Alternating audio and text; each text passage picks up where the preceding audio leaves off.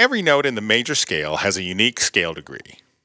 There's a few ways to label scale degrees: by number, name, Roman numeral, and something called solfege. Since we're already familiar with numbers, using numbers for scale degrees makes the most sense for now. Let's write a number under each note in this major scale starting on 1. 1, 2, 3, 4, 5, 6, 7, 8. The last note has the same note name as the first. It's the octave, where the musical alphabet starts over.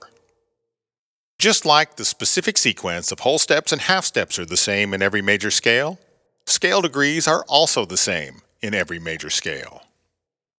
Here's a chart showing scale degrees, the sequence of whole steps and half steps, and note names for all major scales. This chart illustrates how the whole steps, half steps, and scale degrees are the same in every major scale.